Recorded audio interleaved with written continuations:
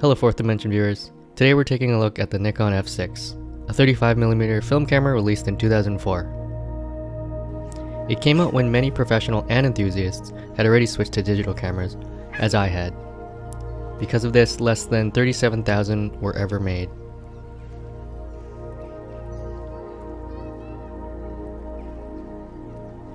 Nikon offered these brand new from the factory up until October 2020 when it was discontinued.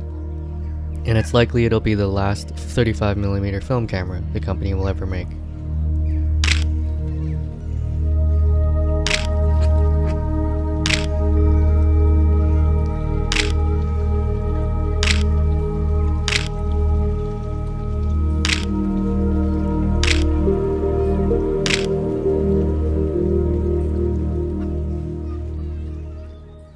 The F5 that preceded was the flagship camera used by many professionals in the 90s. It introduced 3D color matrix metering, it integrated vertical grip, and improved upon the autofocus from the F4. If you're looking for a fully manual experience, the F5 and the F6 are not for you. But if you want an infallible meter, fast and accurate autofocus, and DSLR-like ergonomics, they are. Speaking about the F5, batteries are its gift and curse. The body without a lens weighs 3 pounds or 1.4 kilos with its 8 AA batteries.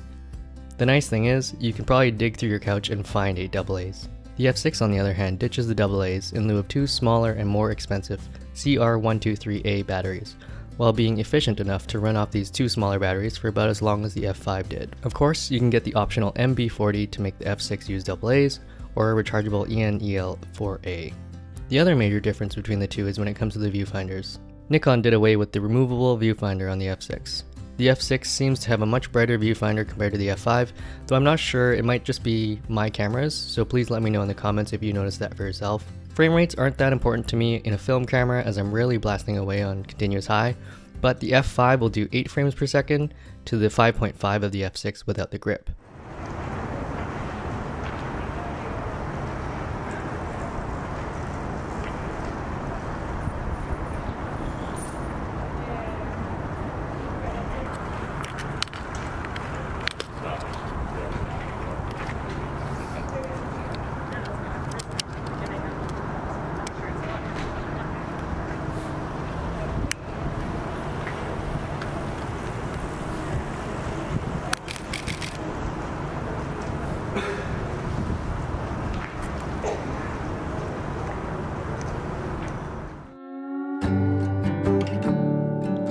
Film isn't cheap and it's only getting more expensive.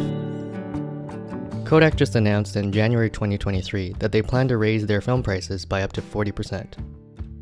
The F5 and the F6 give me the best chance of getting the shot in focus, properly exposed, so I can focus on the composition and be confident that I'm not throwing away $3 every time I click. The F6 took everything I loved about the F5, improved upon them, and packaged it in a smaller, lighter body. I plan to keep both, to have the F5 as a backup camera, or have a second focal length or film stock, so I can avoid switching lenses or films in the field.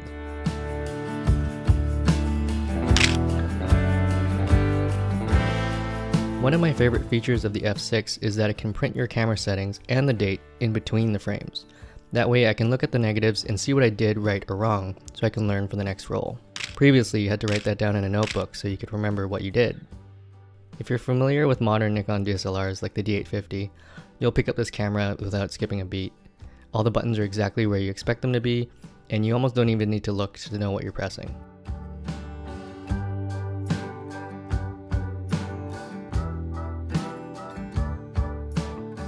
I hope to create more content and grow this community, so please subscribe, like, and share this with a fellow camera nerd.